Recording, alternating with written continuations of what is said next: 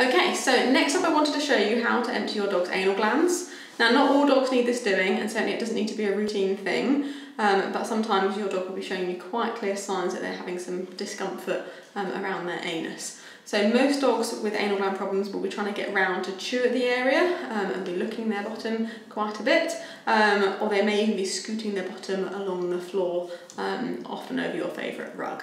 So Teddy here is hopefully going to let me show you how to do it. First off, without looking at his bottom, if you just imagine a clock face, the anal glands are at 4 o'clock and 8 o'clock, so they're kind of just off of the horizon on either side of the bottom. What normally happens is when a log of faeces passes through the anus, it squeezes on either side and that expresses the anal glands, which adds that extra little scent to the faeces, and often that's what they're really wanting to smell when they're sniffing each other's bottoms. Sometimes if dogs have had diarrhea or if they're not producing quite firm faeces, it won't be expressing those anal glands as much and we can see them starting to build up. They can become quite painful, so if ever you're doing this and your dog won't let you do it or seems particularly unhappy about things, I'd much rather you just give us a call than get into any trouble. So what we'd recommend you do at home is ideally get yourself a pair of gloves, get a piece of tissue, and if you can, do this outside because it doesn't smell that great, especially not in your kitchen.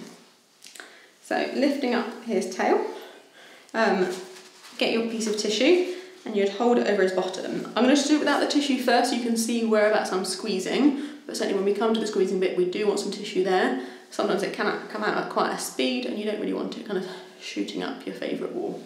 So you would kind of pinch either side of the bottom. Certainly there I can feel that there is some contents in his anal glands, but you're trying to kind of squeeze in and that will hopefully push the contents out. It can be quite liquidy, it can also be quite thick, depends on the dog really. Okay, so we've got our tissue here. Just going to put that over the bottom. I'd probably keep your face out of the way. This is more of a feeling thing than a looking thing.